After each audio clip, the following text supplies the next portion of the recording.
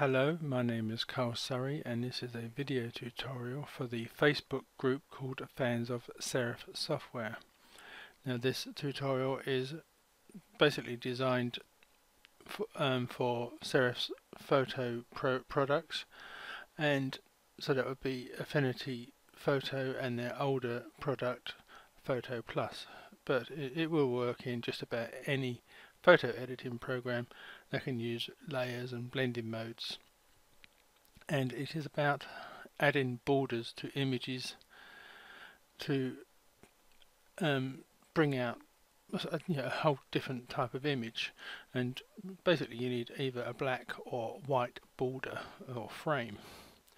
So before we carry on, we need some borders or frames. Now if you come to this website here, which is by Tech Radar, there are 50 free photo frames and borders for Photoshop. It was originally done by Digital Camera World back in 2010, but they are still downloadable and still free. I will add this address in the description and probably as a pop-up on this video. So if we scroll down here,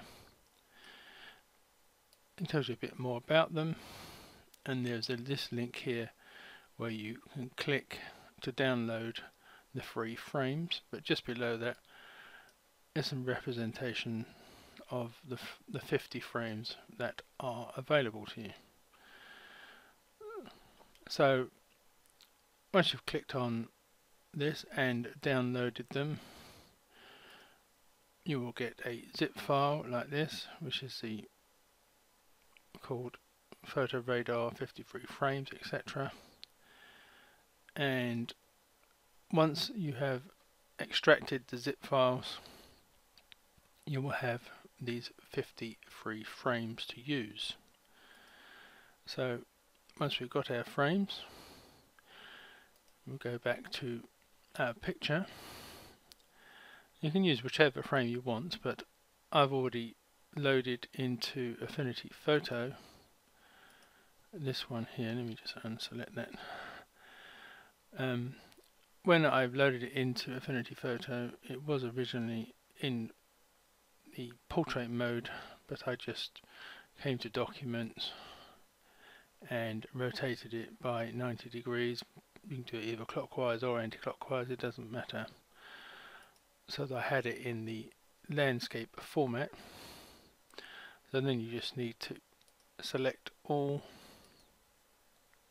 then edit, copy, come back to the image that you are going to add the border to, and then edit, paste.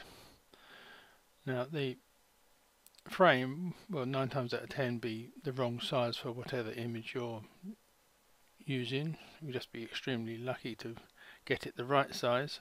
So if you come to the Move tool, you can then just resize it to fit your image, like so.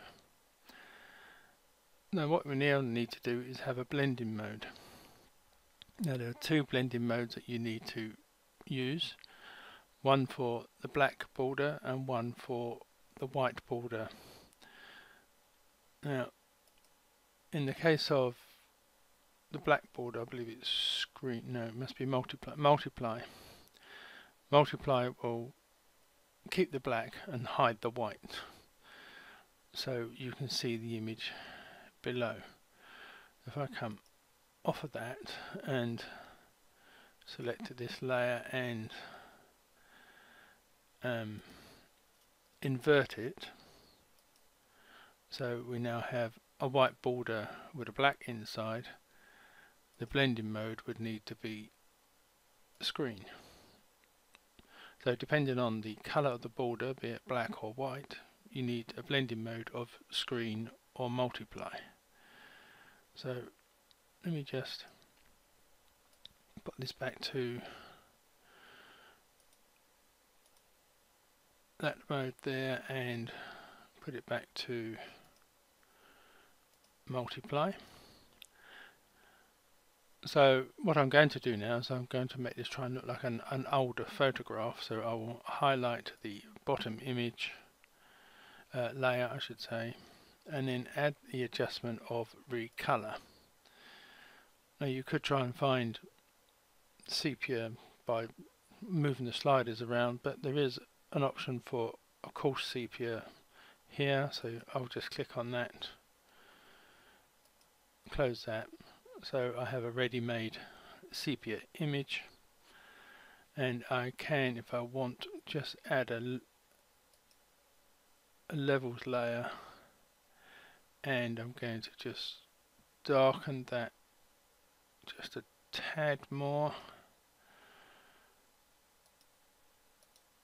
So as you can see there, I have these two adjustment layers in between the original background image and the higher frame image. So that is how you could do that in Affinity Photo, and it's going to be pretty much the same in PhotoPlus. I have my image here, and I've opened up a different frame. This one is number 33. I can't remember the number of the other one. So what I would do is I will just rotate this clockwise by 90 degrees, select all, edit, copy, come back to my image, edit, paste as a new layer, and size wise that's not too bad. I think I'm losing some of the image. If I come to the deform tool, there we go, you can see that the original image is bigger, so I can bring this in now.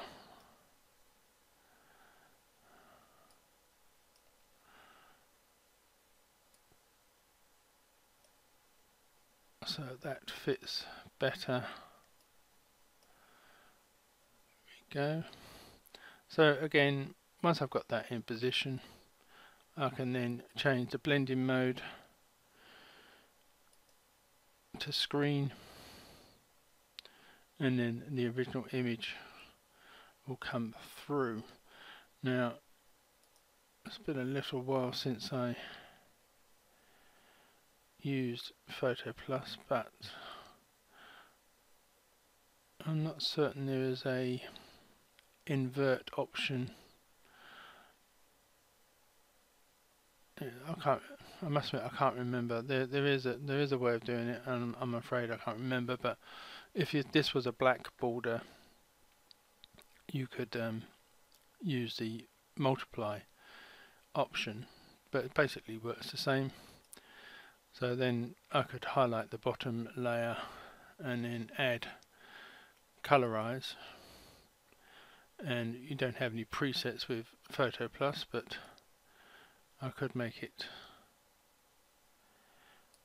a more sepia image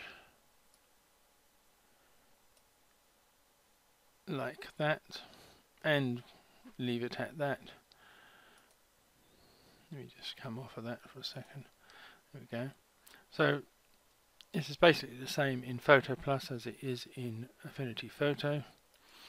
Affinity Photo is easier in the sense that you've got the invert option, so if you have a black frame with a white inside, you can swap it to have a white frame with a black inside. A bit easier than you can in PhotoPlus. So hopefully this will inspire you to download the frames and give them all a try.